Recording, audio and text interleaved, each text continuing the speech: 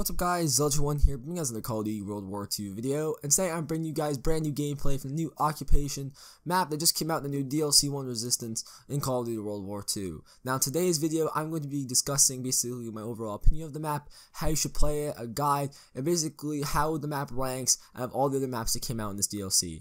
But before we get into that, if you could drop a like button down below and comment what other things you want to see from this Resistance DLC from this channel, as well as subscribe for more Call of Duty content, that would be greatly appreciated. But yeah, let's get right into this.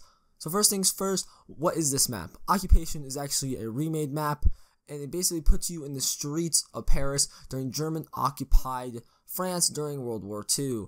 Now basically, this has you fighting through storefronts and homes and all this other stuff with many different positions for ambush and recovery. That's basically the brief description they gave us. Now, here's my opinion of it. Basically, this map is very close quarters to mid-range, which has a couple long-range sections.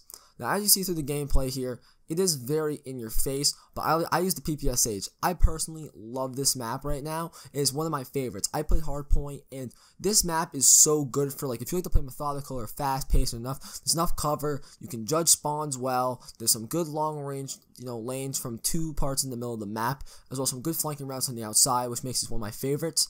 Now, the one thing about this map that I think is a little bit weird is the spawns, because the spawns can be kind of finicky, and I think can be really trappy.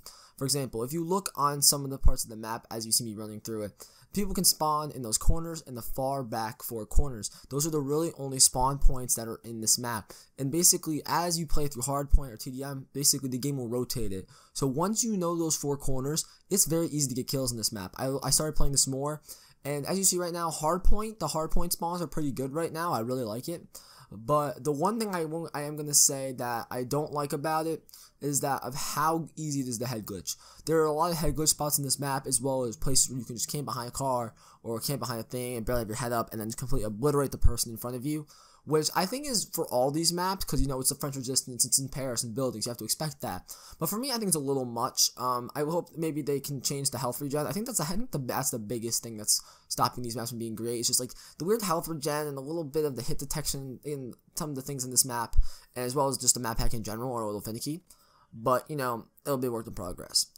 Now, moving on to basically how do I rank this map out of all the maps.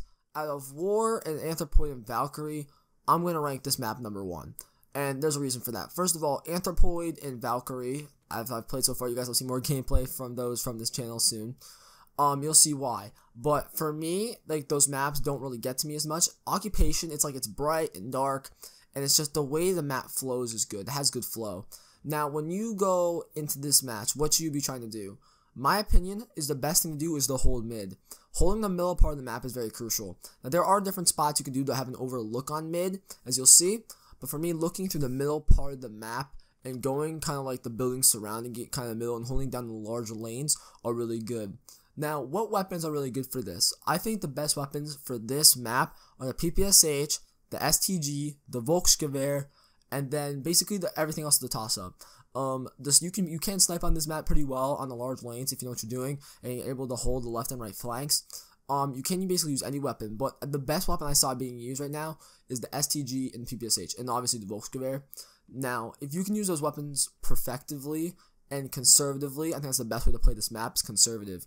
Because once you go running, gunning, which you can do in some parts of this map, it just turns into a cluster. Now, that's what I love about this map. It has its slow parts, it has its fast parts, it has its medium parts, and then all of a sudden I'll just die. Like, there's times when, as you'll see in the gameplay, like, it just dies. There's like 5 or 6 players in the map, just dies completely. There's not even a gunshot. And the next one it completely ramps up. It's really weird how it flows, but I love it. It's so, like, it's just refreshing to have a map that flows well and helps you take a breath and like okay, now what? Like, you play the other maps like Ardennes Forest and London Docks, and there's no place to take a breath. And me, that just always annoyed me because it took away from Call of Duty. These maps remind me of Call of Duty again. This reminds me of like the whole MW3, MW2 maps, even some of the Black Ops 2. And I like this kind of Call of Duty, and I'm happy they made these maps again. This mid-range combat, as they described, is just what we needed, and that's why I love it so much. I mean, I can use a PPSH, I can use an STG, I can use whatever gun I want on this map, and I can do very well. Now, basically, here's a guide on how to play this. Now, I basically gave you a guide already, but this is how I would play it. Where you spawn, go on the outside part of the map, maneuver around the outside part of the map, and once you think it's clear enough, rush mid, especially if you think you're capable of doing it. Go on the outside to make sure no one's going to flank you, then just charge the middle part of the map.